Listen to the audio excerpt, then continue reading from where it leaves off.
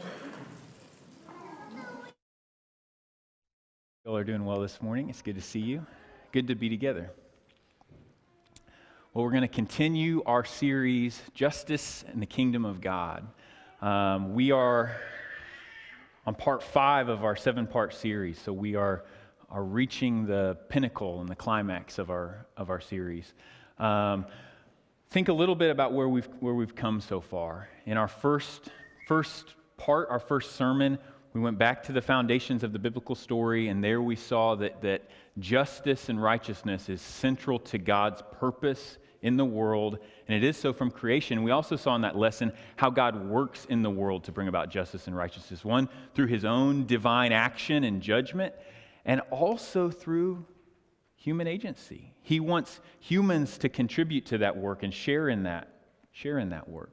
Then we turn to the laws of the Torah, several of the laws in the Torah, to help us see, okay, how does God define justice and righteousness? What does it actually look like? And there we saw in particular God's special concern for the most vulnerable people, right? And the laws that were designed to protect and provide for, and his will for the people of Israel, that they would do that. They would protect and provide for the most vulnerable in their society.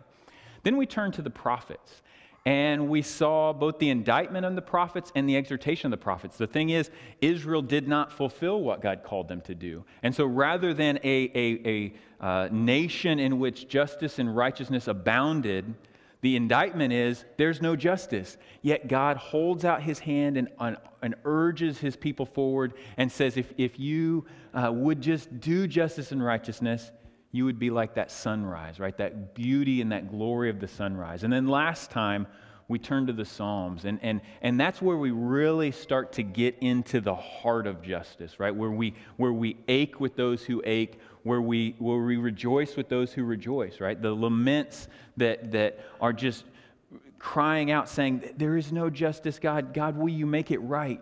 And then the Psalms of praise that celebrate and that hope in the fact that God will in fact do that. And so at the end of that sermon, we sort of drew the conclusion that we recognized how all of our hopes, right, are anything that we long for, all of our hopes are hinged upon and rooted in the fact that we need God to restore his kingdom and his reign. So this idea of the kingdom of God. And so what I want to do today, before we turn to the gospel and look and see how Jesus brought justice and brings justice and our role as the church, I want to step back and look at the law and the prophets and the writings, the Old Testament as a whole, and just get a sense of the expectation, right? The promises. So this sermon is justice promises. And so, again, for our purposes today, rather than just Genesis through the end, I want to camp out in Isaiah. Isaiah is so representative of so many of the promises of the kingdom of God. So we'll actually spend our time in Isaiah today, if you want to go ahead and open up to that. But I want to begin by just making this observation. We're going to talk about justice specifically, but it's important that we understand that the hope of the Scriptures, if you were to summarize the hope of the Scriptures in a phrase, in an expression, it's the kingdom of God, right? The kingdom of God, the hope that God would again restore his rightful reign, that he would deal with what's wrong, and that he would usher in what's right and establish peace and salvation and joy and all these good things and under his rightful, glorious, good reign. That's all captured in the phrase kingdom of God. Kingdom of God's a shorthand for all those promises and purposes of God. But what we could say is chief among all those multifaceted promises is justice and righteousness, right? That when he does that, when he establishes that reign, when he sends his Messiah, when he gives his Spirit, he will administer justice and righteousness. He will establish a kingdom of justice and righteousness. So if you're in Isaiah, what I'd like to do, and we see justice and righteousness as a central part of that. What I'd like to do with you this morning for the bulk of our time is just go on a tour of Isaiah. I've selected several passages in Isaiah that key into this idea of hope in the kingdom of God, and then in particular say something about God's justice and righteousness, how He will do what's right and make it right. And so as we go on this tour of Isaiah together, what I'd like to urge you to do and invite you to do along with me is dream together, right? This is one of the things that's so important in reading the prophets, is that our minds, our hearts, our imaginations are just filled up with this imagery, with these metaphors, with these pictures, these visions of the work of God, the promises of God, the mighty things that God is going to do. And let it speak to us on that imaginative level, because that's what the language of the prophets is doing. It's transcending our own just day-to-day, face-to-face experiences and elevating them higher to a greater and more glorious picture. And so Isaiah chapter 1, let's walk through this together. So we've already looked at the first 20 verses back a few weeks ago when we were looking at the prophets. Isaiah chapter 1, verses 1 through 20 was sort of one of our anchor places. But look at verse 21. Isaiah chapter 1, beginning in verse 21. How the faithful city has become a harlot. She who was full of justice, righteousness once lodged in her, but now murderers. Your silver has become dross, your drink diluted with water, your rulers are rebels and companions of thieves. Everyone loves a bribe and chases after rewards. They do not defend the orphan, nor does the widow's plea come before them. Right? So what we see in those verses is a summary of what we saw a few weeks ago. Again, the indictment is no justice. God had called Israel to be this nation that would do justice and righteousness, and what do we see? Murderers. Thieves. They're not defending the orphans, and they're not defending the widow. So here's God's response in verse 24. Therefore the Lord God of hosts, the mighty one of Israel, declares, I will be relieved of my adversaries and avenge myself on my foes. I'll also turn my hand against you and smelt away your dross as with lye and remove all of your alloy. Right? So it's this picture of this fire that's coming to purge the impurities. But notice, as this purging of the impurities is happening, what's this process? What's going on? It's a refinement, right? It's getting rid of what's wrong. It's getting rid of evil. And so through that purifying, purging fire, look at verse 26. Then I will restore your judges as at the first, your counselors as at the beginning. After that, you will be called the city of righteousness, a faithful city. Zion will be redeemed with justice, and her repentant ones with righteousness, but transgressors and sinners will be crushed together, and those who forsake the Lord will come to an end. Do you see that? Okay. So there's this retributive language, right? Fire sounds very retributive, doesn't it? But notice the aim of that retributive language: restoration, right? On the other side of the purifying fire, what do you have? Not this total destruction, but purification and restoration. What you see now is injustice and violence and murder and all this sort of stuff. But on the other side, you'll finally see what God's wanted all along: justice and righteousness. Take a look at chapter 2. Chapter 2, beginning in verse 2.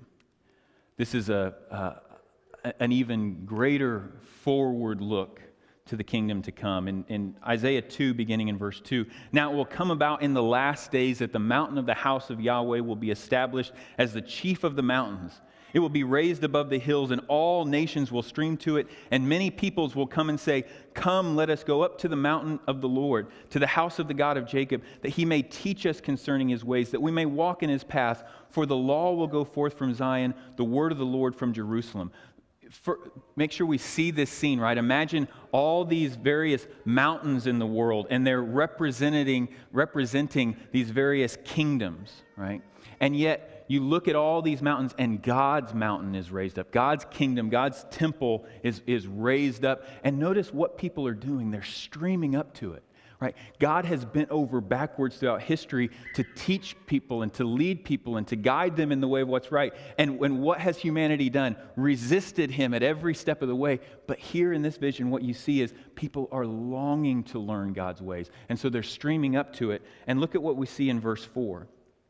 He will judge between the nations and render decisions for many peoples, and they will hammer their swords into plowshares and their spears into pruning hooks. Nation will not lift up sword against nation, and never again will they learn war. Do you see that image of peace at the end? Right? You take all the implements of war and violence, and they're transformed into these implements of peace, of flourishing, of human prospering, and just what the Hebrew word would be shalom. What brought about that peace? Look at the beginning of verse 4 again. He will render judgment and make decisions. It's God's act as that king, that royal judge, right? Administering judgment, administering justice, and that judgment, that justice is what brings peace. We're familiar with the phrase, no justice, no peace. It's rooted in Scripture. It's not just something somebody came up with. It's rooted in Scripture. That peace comes from justice, God's justice. What we see then after this vision of the kingdom in these first few verses of chapter 2, the rest of chapter 2 and 3 and 4 describe this day of the Lord. It's a phrase that's used throughout the prophets to describe a day of judgment.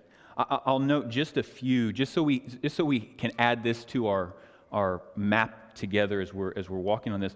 But look at verse 11. I won't read all these, but I want to zoom in on a few of these. Chapter 2 and verse 11. The proud look of man will be abased. The loftiness of man will be humbled. And the Lord, or Yahweh alone, will be exalted in that day. Verse 12. For Yahweh of hosts will have a day. Some of your translations may add of reckoning, a day of reckoning, against everyone who's proud and lofty, against everyone who's lifted up, that he may be abased. And so you notice throughout this, 3 times it said the Lord alone will be exalted. Jump on to chapter 3 and look at verses 13 and following. The Lord arises to contend and stands to judge the people. The Lord enters into judgment with his elders and his princes and his people. It is you who've devoured the vineyard. The plunder of the poor is in your houses. What do you mean by crushing my people and grinding the face of the poor, declares the Lord God of hosts. Now we see, okay, again, this retributive language that we saw back in chapter 1, there we saw it had this restorative end. Here we see who it's for. God, who God is responding to. He's responding to the cries of the afflicted, the oppressed, those who are crushed, the poor and the vulnerable who have become victims of oppression and injustice, right? And notice his judgment is on their behalf and in response to those crimes against them. Now let's jump to chapter 9. Again, this is a tour.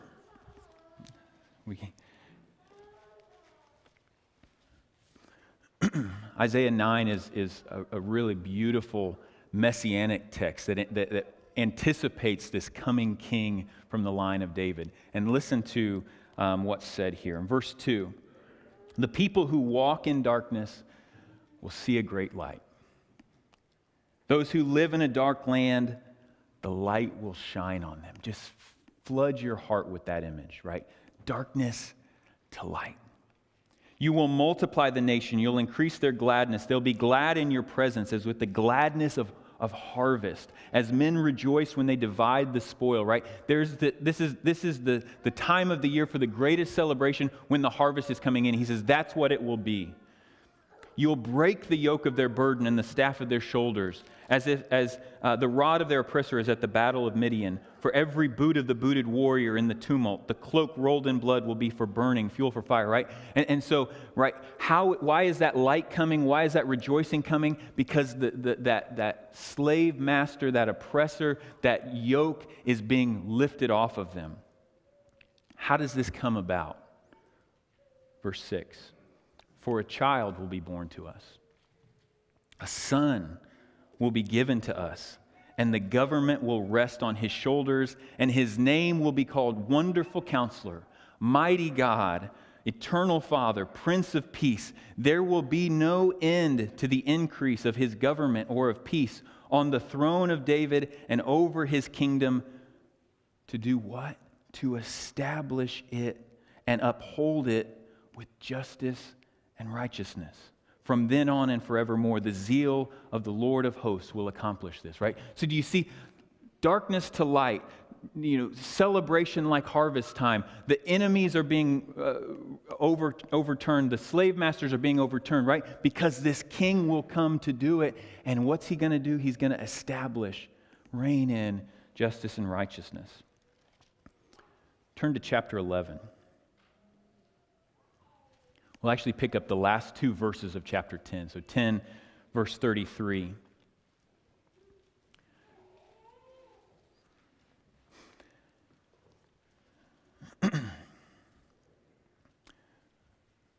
Verse 33, behold, the Lord, the God of hosts, will lop off the boughs with a terrible crash. Those who are tall in stature will be cut down, and those who are lofty will be abased. He'll cut down the thickets of the forest with an iron axe, and Lebanon will fall by the mighty one, right? So in one of the earlier images, we were picturing all the kingdoms of the world as these mountains. Now they're pictured as these tall trees in a forest, and they're all chopped down. But look at 11 and verse 1. Then a shoot will spring from the stem of Jesse. A branch from his roots will bear fruit. The Spirit of the Lord will rest on him. The Spirit of wisdom and understanding, the Spirit of counsel and strength, the Spirit of knowledge and the fear of the Lord. And he'll delight in the fear of the Lord. He'll not judge by what his eyes see. He's not judging by appearances. He'll not make a decision by what his ears hear. He's not basing his judgment on hearsay. But with righteousness he will judge the poor and decide with fairness for the afflicted of the earth. And he will strike the earth with the rod of his mouth, and with the breath of his lips he will slay the wicked. Also righteousness will be the belt about his loins, faithfulness the belt about his waist. And what will come about as a result of this king's work of justice and righteousness? The wolf will dwell with the lamb, the leopard will lie down with the young goat, and the calf and the young lion and the fatling together. A little boy will lead them. Also the cow and bear will graze. Their young will lie down together. The lion will eat straw like the ox. The nursing child will play by the hole of the cobra. And the weaned child will put his hand on the viper's den. They will not hurt or destroy in all my holy mountain, for the earth will be full of the knowledge of Yahweh as the waters cover the sea, right? Do you see that picture of peace we saw back in 2:4 now is expanded into this greater picture of peace, right? Where you see these natural enemies are bosom buddies, are close in close intimate fellowship. And where did that peace come from? From the work of this Messiah who will judge in righteousness and justice.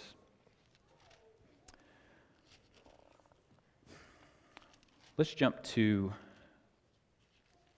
chapter 25 for just a minute. This was one I didn't end up putting in your outline, but I want to go ahead and take a look at this really quick.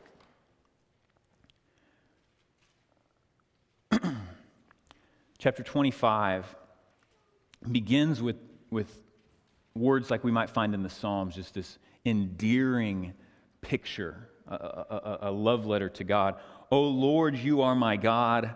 I will exalt you. I will give thanks to your name, for you have worked wonders, plans formed long ago with perfect faithfulness, right? So you're expecting this, God has done this amazing thing. He's fulfilled his plan. He's accomplished his purposes. And so, God, you are my God. I exalt you. What are we expecting to hear that he's done? Look at verse 2.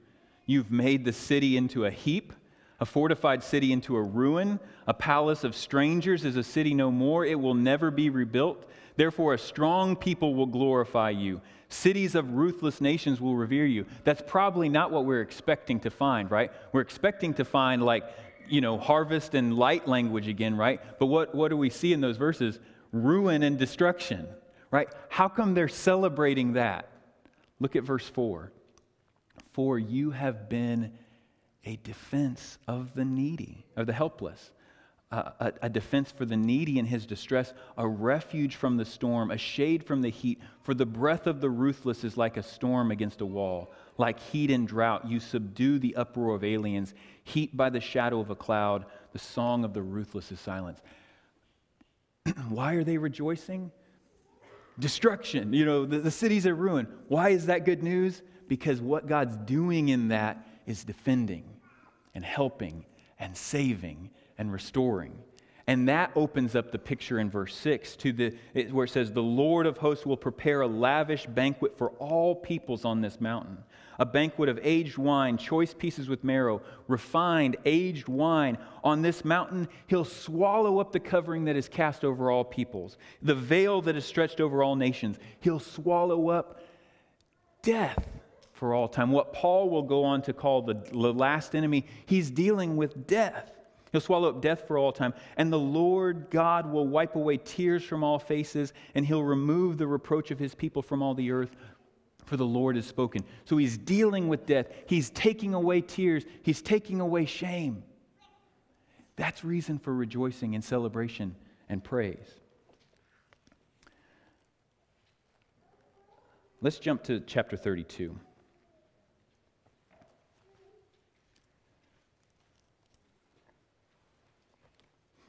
Chapter 32. In verses 9 through 14, he paints a picture of a desolate wilderness and more or less is saying, this is the situation of my people Israel, right?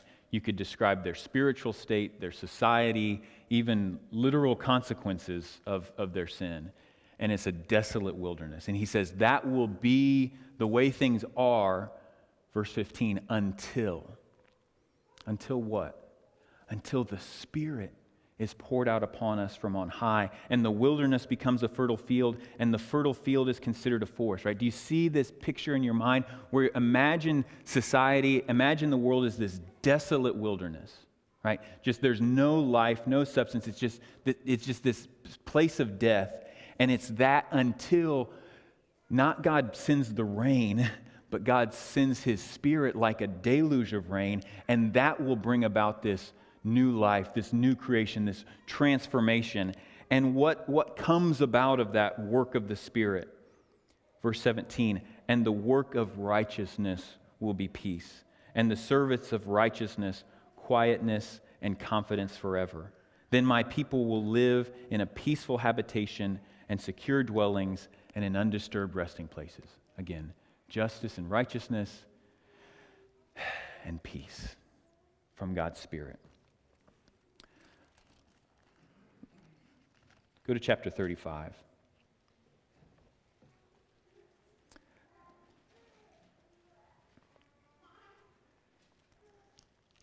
Again, in chapter, do note this in chapter 34 for just a minute, because I want you to at least see this day language one more time.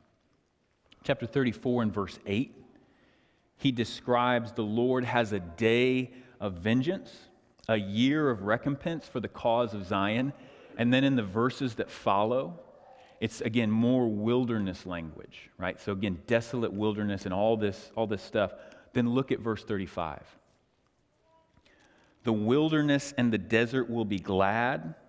The Arabah will rejoice and blossom like the crocus. It will blossom profusely and rejoice with rejoicing and shout of joy. The glory of Lebanon, this great forest, will be given to it. The majesty of Carmel and Sharon, two mountains in northern Israel. They will see the glory of Yahweh, the majesty of our God. So he says, encourage who? Those who are exhausted. Strengthen the feeble, the weak. Say to those with an anxious heart, take courage. Fear not. Behold, your God will come with vengeance. The recompense of God will come, but He will save you. Then the eyes of the blind will be opened. The ears of the deaf will be unstopped. Then the lame will leap like a deer. The tongue of the mute will shout for joy. Waters will break forth in the wilderness and streams in the Arabah, in this desert land. The scorched land will become a pool. The thirsty ground, springs of water. In the haunt of jackal, its resting places. Grass, reeds, rushes, A highway will be there, a roadway. It will be called the highway of holiness. The unclean will not travel on it, but it will be for him who walks on the way. Fools will not wander there. There will be no lion nor any vicious beast will go upon it. These will not be found there, but who? But the redeemed will walk there, and the ransomed of the Lord will return and come with joyful shouting to Zion, with everlasting joy upon their heads. They'll find gladness and joy, and sorrow and sighing will flee away, right? Isn't that what we long for? We talked about that in our Psalm study last time, right? We're so sick of sighing. We're so sick of sorrow. We're sick of the tears. And yet he describes this day, this age, this time in which that wilderness that we know of as life right now will be transformed into this flourishing, abundant paradise. And notice how integrated this is to justice, to restoration of the vulnerable. Look at Isaiah 42.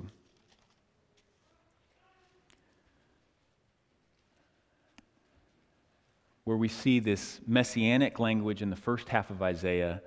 The image shifts from messianic king to suffering servant. But I want you to notice the mission of this servant in Isaiah 42. Isaiah 42 and verse 1. Behold, my servant whom I uphold, my chosen one in whom my soul delights. I have put my spirit upon him. He will bring forth justice to the nations. He'll not cry out or raise his voice. He'll not make his voice heard in the street. A bruised reed he will not break. A dimly burning wick he'll not extinguish. Basically, those who are weak and frail, he's not going to just snuff them out. He'll nourish and nurture them. He will faithfully bring forth justice. He will not be disheartened or crushed until he's established justice in the earth. And the coastlands will wait expectantly for his laws. Jump on down. Again, I don't want to just completely saturate us with so much text that we miss it, but we need to pick up a little bit more of this language. Look at the end of verse 6. I'll appoint you as a covenant to the people, as a light to the nations, to do what? To open blind eyes, to bring out prisoners from the dungeon, right? And down in verse 9, behold, the former things have come to pass. Now I declare to you new things. Before they spring forth, I proclaim them to you. All right, let's jump to verse 56. I'm sorry, not verse 56, chapter 56. Again, there's a few extra references in your outline that you can look at, but I want us to see at least one example of this parallelism. Look at Isaiah 56 and verse 1. Therefore, thus says the Lord, thus says Yahweh, preserve justice and do righteousness, for my salvation is about to come, and my righteousness is to be revealed. Notice the parallelism there, right? Salvation is not contrasting God's righteousness. They're parallel. They're harmonious ideas, integrated ideas. And then one more. Let's go to Isaiah 61. Isaiah 61, and we'll end our tour here.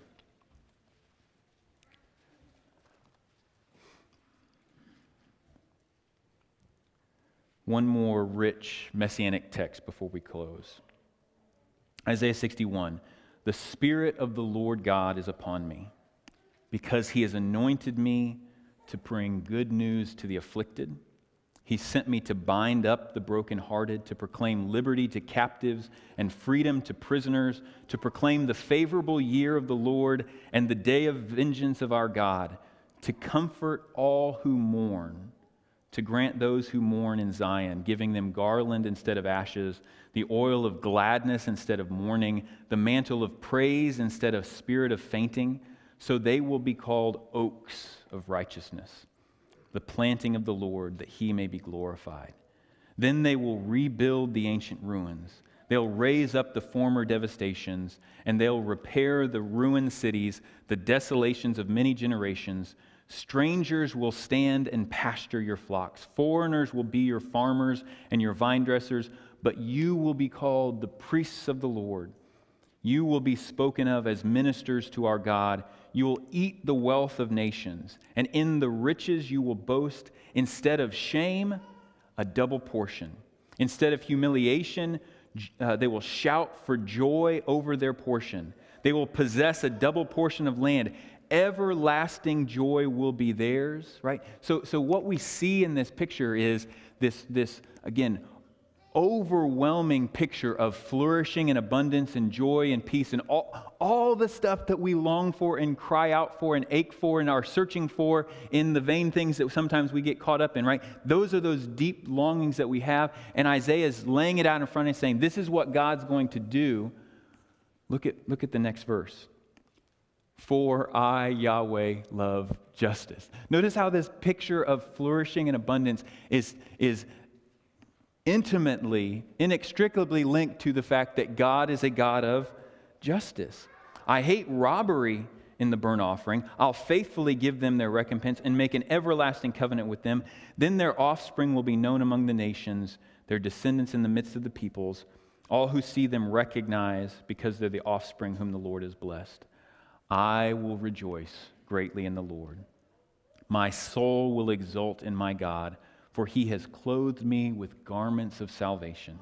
He's wrapped me with a robe of righteousness, as a bridegroom decks himself with a garland, as a bride adorns herself with her jewels. For as the earth brings forth its sprouts and a garden causes the things sown in it to spring up, so the Lord God will cause righteousness and praise to spring up before all the nations. All right. Let's take a second, just breathe and let the dust settle a little bit, let some of that gel. I know that was a lot. I wanted us to feel it a little bit, but we're going to take a little bit of time to process.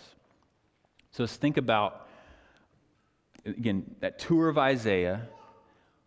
What did we see is the hope, is the promise, is the expectation of what God is going to do, particularly overall in his kingdom, but in particularly in regards to justice and righteousness. The hope, the promise, the expectation is this: God will bring justice and righteousness. We may see slivers of it here and there, but again, we saw this in our Psalm studies, like, man, we long for that, don't we? We long for what's right. And the promise, the expectation is God will do it.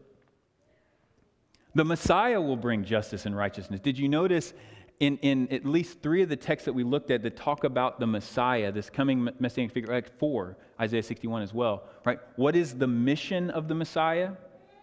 To bring justice and righteousness. Well, what about the Spirit?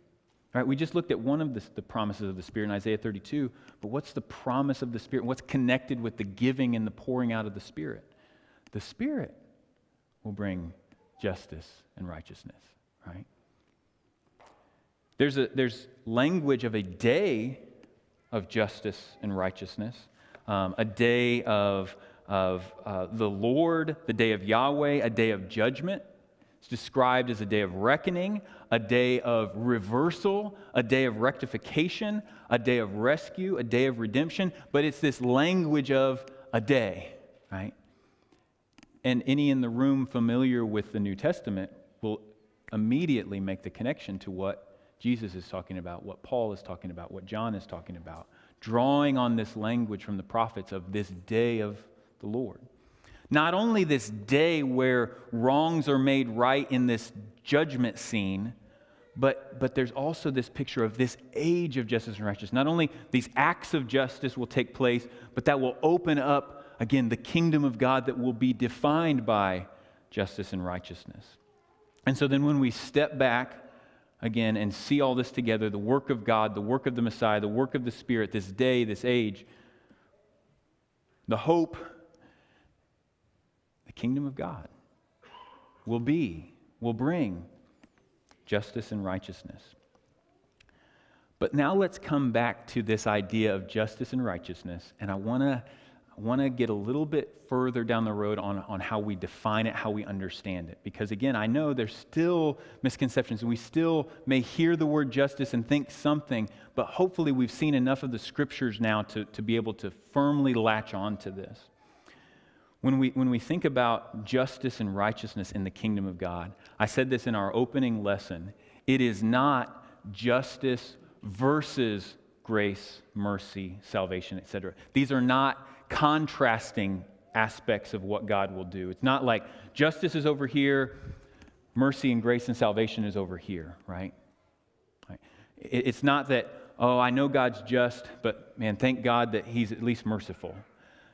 Those aren't, did you notice how that is not a thing in Isaiah? Those are not opposing things. It's the justice of God is gracious, is merciful, is saving, right? That's how you those terms that we long for and cling for, grace and mercy and salvation, all those things, right? Those are lumped in with God's justice as how you describe and define His justice. It's gracious, it's merciful, it's saving. Think about some of these terms that we read: faithfulness, loving kindness, grace, compassion, all characteristics of God.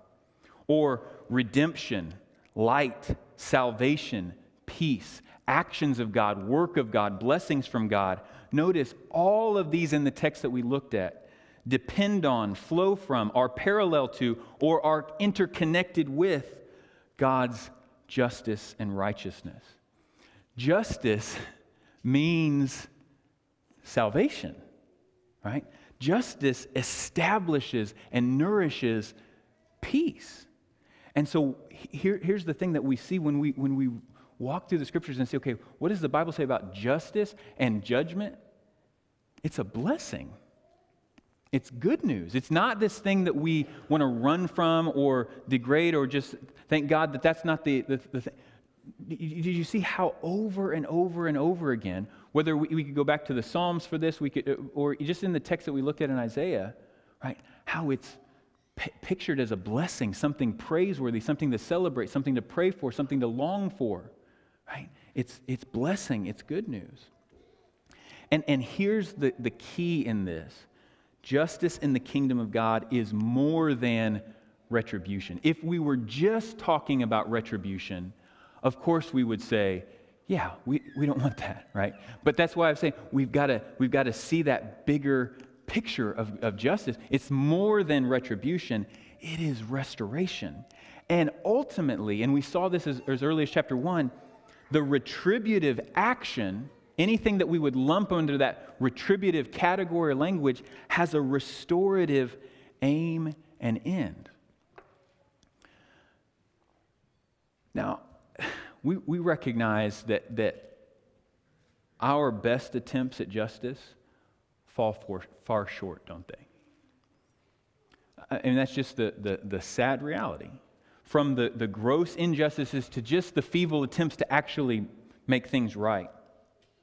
You think about an example like this. An innocent man is murdered, and the murderer is convicted.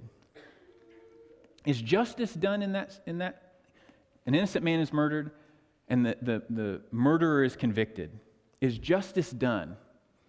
Well, normally we'd say, yeah, okay, justice was done. But to a point, right? Does the conviction bring the murdered man back? He's still dead. There's still a loss. There's still this ache. There's still this wrong that's not fully made right just by a conviction, right? That conviction doesn't restore. But notice God's justice does. Justice in the kingdom of God is greater than punishment. It's new creation, right? You think about how many of those passages in Isaiah drew on new creation language, right? A wilderness transformed into this paradise, right? That's what God's justice is. It's not just punishment. It's saying restoration, new creation. Here's a quote I came across several months ago, or a few months ago, that walks through this for us. God's judging does not mean an abstract, neutral, judicial act, right? In other words, it's not just this kind of cold justice where He's just arbitrarily responding to rights or wrongs in the world. It's not this abstract, neutral, judicial act, but an active, saving, rearranging of broken relationship. In the context of justice, this means to save from oppression, to liberate, to rescue. This means that in the Bible, we should not associate with the words judging, justice, righteousness with the Greek and Roman traditions, that is, with either judicial institutions or abstract virtues of individuals, but rather with, and this is beautiful, rather with God's community building and protective power. Now, doesn't that fit the language of Isaiah 1? If we try to just cram in, again, cold courtroom scenes of arbitrary, gavel banging, that doesn't, you don't see that in Isaiah, right? But when you think about this restorative work to make things right and to build and to transform, now we're in step with what the prophets saw. So how is this justice and righteousness and judgment good news? Is new creation good news? But let me hit at this for one other angle. What keeps us from seeing God's judgment as a blessing? There's a lot of things that we could look at here. I think part of it has to do with our view of sin. The picture of sin in the Scriptures is bigger and more multifaceted than sometimes I think we recognize. Sin is definitely something we do that we need forgiveness of, right? Do we recognize that? When we walk to the Scriptures, we see sin described as something humans do that they're in need of forgiveness of, right? Humans failing to live as we should, right? A moral failure, but even more a vocational failure, a failure to be image of God, a failure to be the royal priests, a failure to accomplish God's goal for us in creation. But it's also more than that. Sin in the Bible is not just something we do. Sin is a power that holds over us. We see this as early as Genesis 4. The first time we read the word sin in the Bible, how is it described? What's God tell Cain? If you do well, will not your countenance be lifted up? But if you do not do well, he says, sin is crouching at the door, and its desire is for you, but you must master it. How's he describe sin there? Right? Not just as something that Cain would do or not do, but as a power that's seeking to overcome him and rule over him and enslave him.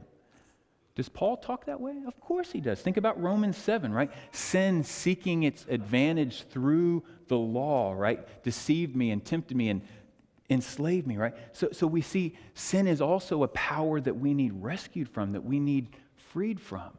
And so when we can see, okay, sin is not just something that I do that I need forgiven of, sin is also this power that rules over me that I need rescued from. Is God's justice and righteousness and judgment against sin good news? It absolutely is, right? And so again, part of maybe our struggle to fully latch on to justice as good news, judgment as good news, is maybe our view of sin is a little too small. And so when we see sin from this larger perspective, we see justice as something we desperately need, not something we want to avoid. All right, let's just sum all this up. If you're to take that hope, that expectation in the kingdom of God in regards to justice and righteousness, what's our hope? God will make it right. I'll do my best to be right and make right, but I entrust myself fully to God who will make it right. That's our hope. That's what we put, that's all our eggs go in that basket. That God is going to sort it out. God's going to work it out. God is going to make it right. Let me end with a note of empowerment. You think about what we said about how interconnected justice and righteousness is to the kingdom of God and to that hope of what God is going to do. And so if the kingdom of God is justice and righteousness, when God's people do justice and righteousness, we are in step with the powerful work of God. And what do you see? A sign and a foretaste of that kingdom of God to come. Now that elevates the things that we do, right? It's not just an action we do, a box we check or whatever. It's a sign and a foretaste of what God is going to do. when you pray for those who suffer, when you weep with those who weep, when you protect and provide for the vulnerable, when you're an advocate, a defender, a rescuer, a helper, when you open your hand to give and reach out your hand to raise up, when you welcome the stranger, when you open your table, when you open your home, when you open yourself up and invest yourself in others, when you love your neighbor as yourself. Right? That's ultimately what we're talking about when we talk about doing justice and righteousness. It's saying, love your neighbor as yourself. When we do that, again, it's a sign and a foretaste. Just taste of what it will be in the fullness of the kingdom of God. What Peter says we still long for and wait for. Jesus is on the throne, and yet we still wait for that last enemy to be defeated. Let's pray together.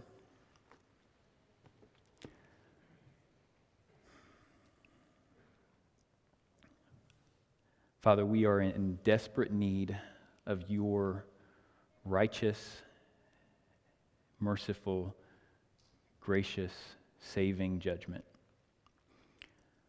We long for you to make it right. We're so thankful for the powerful work of righteousness that you've accomplished in Jesus and his death on the cross, and the hope that we have grounded on the resurrection. Father, we ache and we weep and we cry out as we suffer in this world, as we experience